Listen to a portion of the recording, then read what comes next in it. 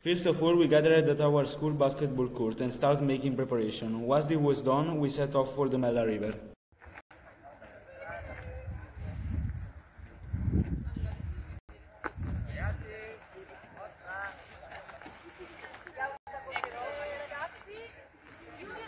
Once we arrived, we went through the gate near the purifier.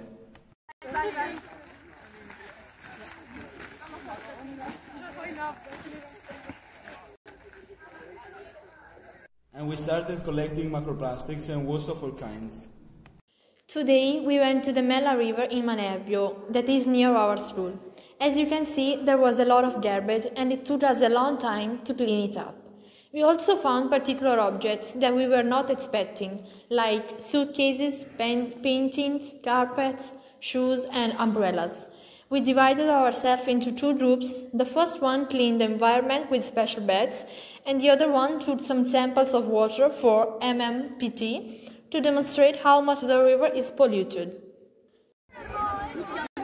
Circa 250 millilitri di acqua. Ho detto circa, perché questo non va bene come...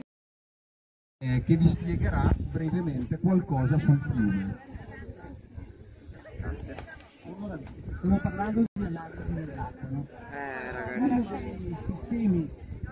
Uno dei sistemi per analizzare.